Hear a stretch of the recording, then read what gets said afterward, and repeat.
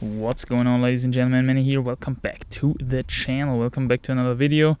It's time to talk about hangboarding again. Very recently I created an episode about when one should actually start hangboarding, in which I simply outlined some arguments regarding the necessity of this kind of training, and I also shared my opinion about when it could be reasonable to start doing it regularly. So if you haven't watched that one yet, check it out before jumping into what I'm going to discuss in this episode, which is how you actually should start, in my opinion.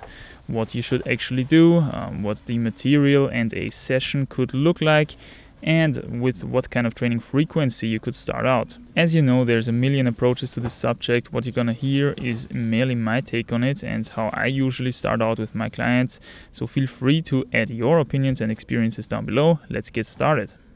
Now, first of all, what kind of training device should we use? There's a million hangboards out there to buy, and on top of that there's always the option of building one your own, which is what I frequently did in the past, and actually I'm working on a quite new setup during the making of this video, so I hope I can show you that one soon. So here's my first tip: keep it simple. As a beginner, you really only need one big edge for warming up and one medium-sized edge for training. Now, what does that mean, big and medium? It can't mean basically anything, right? So in my book, a big edge is anything above 25 millimeters. A medium edge would be below 25 millimeters but above 20 millimeters. And anything below 20 millimeters I would consider as a small edge. And anything below 10 millimeters I call a very small edge.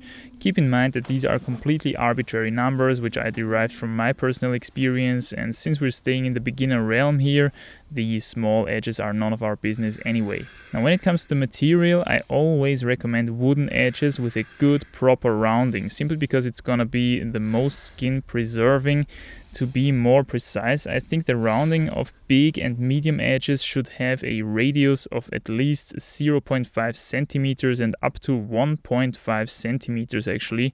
And in general, it can be said that the bigger the edge, the bigger the rounding has to be still comfortable. Whereas small and very small edges need to have quite small roundings to be still quite possible to hold on to, which is the main reason why these are usually not so skin friendly. This is also the main disadvantage of the device that I'm using in this video, otherwise an excellent portable hangboard called Fingerschinder, which has these inserts to adjust the edge size from, I think, roughly 20 to 15 to 10 millimeters, which is perfect for me because I can use the medium edge for warming up and two various smaller edges for training. However, on the medium edge setting, it's really noticeable that the rounding of this edge has to fit for the small edges as well, obviously, and that means clearly too little rounding for the medium setting. Anyway, if you're interested in this thing, I'll put a link to their website in the description of this video. I think they have a bunch of cool stuff actually, and they are supporting Austrian local carpenters, so that's definitely something that I can promote with good grace. So there we have one advantage of having a good permanent setup. You can fit the rounding perfectly to each individual edge size. Viable permanent wooden hangboards which get that right are those of the Beastmaker series, for example. I'm sure you've seen those before, all wooden, reasonable edge sizes with nice roundings and a couple of other stuff too to play around with. I personally am more a fan of the Beastmaker 2000, but the 1000 can be alright for beginners as well, so that's up for you to decide. Again, you can check them out in the description. And in case you have the time and decent woodcrafting skills, I can also recommend building your own setup, permanent or portable. I did both, and it's usually a lot cheaper and quite fun actually. So now that you've got your wooden, nicely rounded big and medium edges, what should you do with it? First of all, warm up properly. No need to stretch, just give your wrists and fingers and elbows and shoulders a little bit of mobilizing to prepare that stuff for the training. Then simply grab the big edge and do a couple of short hangs to get your fingers started, and if you're getting warm, you can also throw in the one or the other pull-up to wake your upper body up a bit. Now grab your medium-sized edge and do the same. Here I want to mention one more way to basically gate hangboard training to people who are actually ready for it. If you can't hold yourself with both hands on a medium-sized edge solidly, which means like 3 seconds or more, you are usually not ready for hangboard training, and you would definitely benefit more from spending more time just climbing. So now that you're warmed up, you can start working on different training grip types. You never trained on that stuff before, so again, keep it super simple. Start out with the half crimp grip and just hang as long as you can. Hang basically on the medium-sized edge. Stay active in your elbows and shoulders, slightly bent so that you don't wreck your inner structures with time. Now note your achieved hang time. Time to rest for about 2 to 3 minutes. Again, just keep it simple, listen to your body and try to rest as long as you need to be relatively fresh again for your next shot. Now pick the 4 fingers open grip, grab your medium edge again and simply hang as long as you can hang. Obviously, you're going to need a stopwatch to do all that, so simply use your smartphone or whatever you have around. Using a stopwatch is key to make your results comparable. Counting doesn't work in a training situation, so really get one. You're going to need it sooner or later anyway. Now note the achieved hang time again, rest 2 to 3 minutes and do the same with the 3 fingers open grip. If you're unsure about grip types, check out my video about gripping technique. Don't forget about the slightly bent, active elbow and shoulders. And don't be afraid to really go to your limit when it comes to hang times. You want to make some gains here. So now you did 1 hang with each training grip type. Remember to never train on any indoor edge or anything on the campus board, whatever you have, with the full crimp. Okay, I discussed that already in my video about gripping technique. Again, if you're unsure about that, please check it out. 2 to 3 minutes rest, and for your very first session you can simply repeat this pattern 2 more times and then you're done. Don't overdo it in the beginning. So we've got 9 hangs plus 8 resting times plus mobilizing and warming up. That's around 45 minutes in total, depending on how well you can hang already, so it's safe to say that such a session will never last longer than an hour.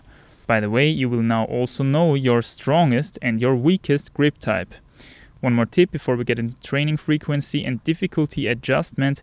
With a lot of bloody beginners, I've made the experience that they have trouble keeping their gripping symmetric over the hanging duration. Pay attention to what your fingers are doing. Don't fall into non-symmetric gripping. If you can't avoid it due to exhaustion, just simply stop the hang there. Now you completed your first session, you noted all your hanging and resting times.